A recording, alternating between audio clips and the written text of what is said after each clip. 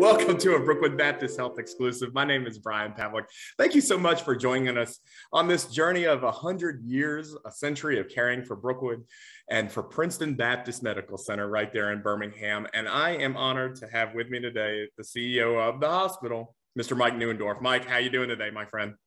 Hey, good, Brian. Glad to be here. Oh, man, it's so cool. Yeah, hey, somebody had to be the CEO when the 100th anniversary came out. And here you are sitting in the hot chair in the office.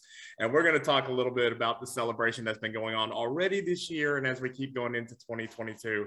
But you need to know the man himself, the guy who's kind of leading this next just 10-year year of Princeton's incredible history. Mike's been off to a great start already in his young career with us, but he's going to tell you a little bit more about him and then just his experiences now as he's been day-to-day in operations there at Princeton. But Mike, if you don't mind, just briefly, just introduce yourself, your title, a little bit about how long you've been at Princeton, and then we'll get into some of the hard questions.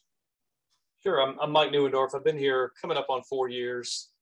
Been in healthcare for 25 years, have a undergraduate degree in industrial engineering, and a lot of people say, how in the world did you make that transition? It's actually a pretty reasonable transition as you look at it from a process improvement standpoint. We're a lot of businesses operating within and under one roof, and so from the aspect of managing processes and trying to improve outcomes and getting this process to work with that process so it's streamlined from one end to the other, it's really a nice fit from industrial engineering.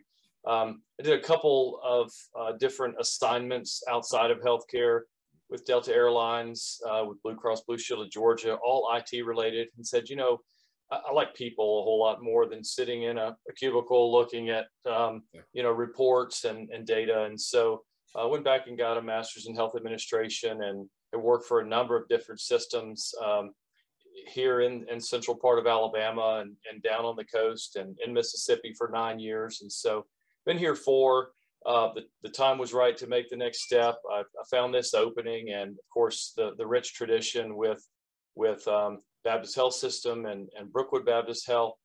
We were just thrilled to be here. I was fortunate enough a year into my assignment here with Princeton to also pick up oversight for Walker Baptist in Jasper. And that's just been a wonderful addition for me and to get to meet the team and the medical staff there, and just a fabulous community. No, but Mike, as you can see with his just personality and his wit, his humor, and just his charm, I mean, what a good example. And like he says, I don't get to see his office very often because he's not there. He's out and about. He's meeting with doctors. He's meeting with patients. He's meeting with his nurses. He's a leader by example. And that is one of the reasons why we're so happy to have him in particular here at Princeton. Now, Mike, that's enough of talking about you, because we're here to talk about the overall entity of Princeton, but you are a big part of that. And I wanted to get your insights on, you talked about how you were able to pick up the assignment here at Princeton. What were just kind of your first initial impressions when either you were looking at moving here, or what was just something about Princeton that drew you to it that said, this isn't just a fun place to work or a great place to work. This is a great place to make an impact, or for me to fit in with my God-given talents and all that. Just briefly to explain your first kind of interactions and thoughts those first couple of times you were touring and learning about Princeton. Yeah, I knew of Baptist Health Systems here in and around the Birmingham market from previous assignments here 15 or so years ago. So I had that foundational knowledge. When I came here, though, interviewing, it kind of struck me quickly as to the culture and the family-like environment when you walk the halls. Everyone kind of strives to have that in their business, in their industry, whatever it may be. And I've seen pieces of it in different hospitals that I've worked in. I've been fortunate to work in some great places. The minute you walk in here, you see eye contact, you see smiles, you get, asked the question, can I help you? What more can I do for you? All the things that you hope your staff approaches patients and visitors and our internal customers, one another with. I saw that quickly when I came in. I also noticed a staff that was loyal and tenured, that wanted to be here, that felt like it was more than just a paycheck. That's important to us, to feel like you have a calling here, you're impacting people's lives, you're impacting a community, the west side of Birmingham, you're drawing referrals because of the high acuity services from outside of this service area. All those pieces were of interest to me and made it exciting. You mentioned all those career changes you had before. One, that's just an inspiration and all, because I'm with you. I started in newspaper sales and then I went into, just kind of operations. And I'm with you as far as that change. But regardless of what industry you're in, you've probably seen some similar dynamics as far as what makes a business or a company successful. For Princeton, obviously 100 years of adaptation and constantly changing, it has to happen or else you don't get here in 100 years. But what is one thing that you've seen in your 4 years, whether it's a constant vision or a value that Princeton has that has remained steady, even with all the changes, COVID and these different procedures, different things coming in, new buildings, new people? What's just one thing that you have seen stay consistent for 4 years that has always been a foundation there at Princeton? The mission comes to mind. And I think the other overriding factor is that the patient always comes first. Yeah. And so, whether it's a specific service line or some new piece of capital we're looking at, or an incident on any given day, what it boils down to is what's the right thing to do here? Mm-hmm. What are the patients and their families needing right now? We can figure out all the noise around it later, but let's focus on ensuring the patient has what they need.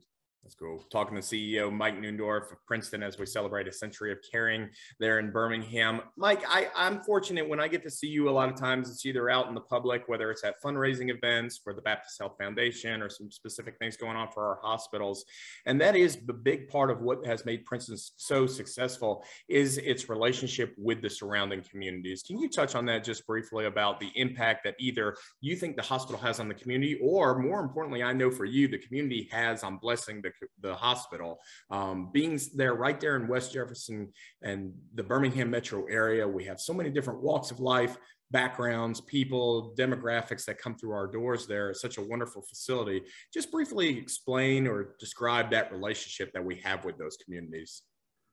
Yeah, I think part of that relationship also comes in from Baptist Health Systems and the foundation. Yeah. They're certainly interested in bringing many of the aspects together to ensure that those people in all walks of life are getting the care that they need, be it for a screening mammogram that maybe they otherwise couldn't afford or didn't have transportation to receive. And they're helping us tie some of those efforts together. Yeah, being here on the west side of Birmingham is important. As part of this centennial celebration, we've had some community events where staff has the opportunity to get out and work on small projects in area neighborhoods or get out and do some health walks. And so you generally see this air of appreciation for people in the communities when you're out and about.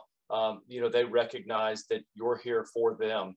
And that's a prideful feeling that's very hard to attain, or one you don't understand until you feel it.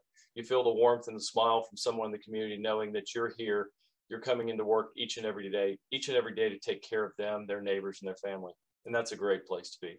No, that's awesome. And, the vibe and just the positive energy that I've had just doing a few of these interviews already and seeing some of the different reports and attending some of the different festivities that are going on, it really is a culmination of 100 years. And, now we look forward to the next 100. And as we kind of grow and as we learn and as just the adaptations that come from being in the medical world happen, in 100 years, it's going to look completely different, we assume, right? So if Mike Neuendorf today in 2022 could say to the CEO of Princeton Baptist Medical Center in 2032, or in 2122, or could give a speech to, people down the road, and you say, folks, 100 years from now, what is one piece of advice you would give those employees, that CEO, that will serve our communities and keep us going for another 100 years? What would be just that one piece of advice you would give?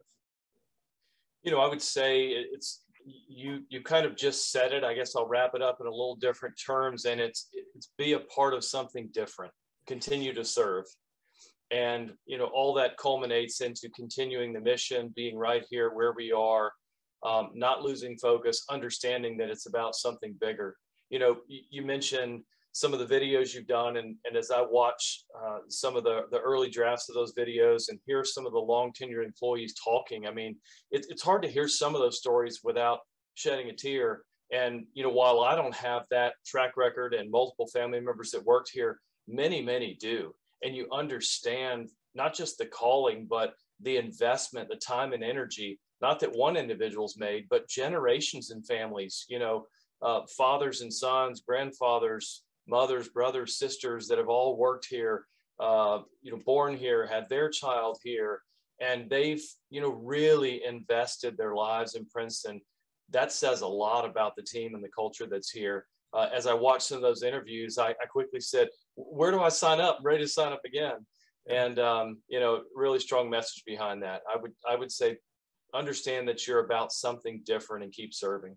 Something bigger, helping the least of these. I mean, that's all about what Princeton Baptist Medical Center has been about for 100 years, folks. And this is one of the biggest reasons why it's going to continue for another 100 years. And that's Mike Neuendorf, our CEO. Mike, I appreciate it. I know you're busy, man. I appreciate your leadership. I appreciate everything that you've done in your 4 years here as you look forward to the next few years here of your tenure. We just appreciate your leadership. We appreciate all of our employees, nurses, doctors, staff, vendors, everybody who comes through those doors, Princeton Baptist Medical Center, especially to our guests, our patients, the families, everybody that's associated. You've made this such a wonderful celebration already, and it's just April, folks. We're just getting started. So be on the lookout for more community events. Be on the lookout for Mike out and about in public.